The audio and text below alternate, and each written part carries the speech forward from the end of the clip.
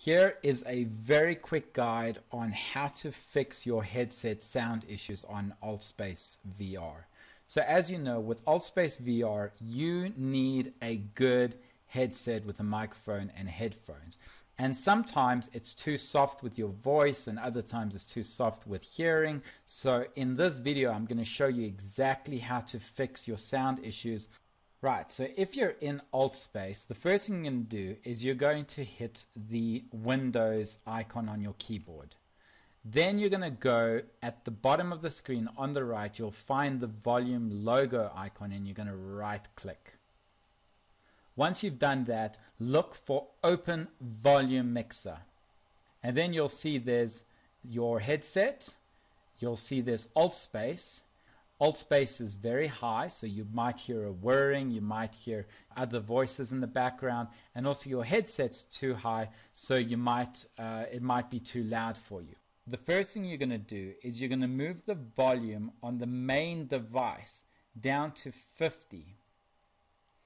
Then Altspace, you're going to move to 25. Make sure Altspace is always at 25, and this way you won't hear too much whirring, you won't hear voices reverberating with themselves, and also it's a good sound for your ears and for the recording. And then you're done.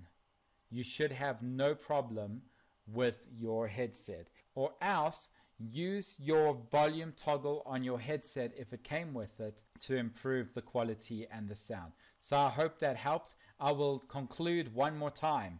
You hit the Windows icon, go to the volume logo icon at the bottom of the screen, right click, look for Open Volume Mixer, then move the device volume down to 50 to start off with, and make sure that Altspace is down to 25. And then later on, if it is too soft, only move the device up. Do not move the Altspace up or you will get reverberation. And try that out. Let me know if you want to meet me in AltspaceVR to test it. And good luck and enjoy your journey with Altspace.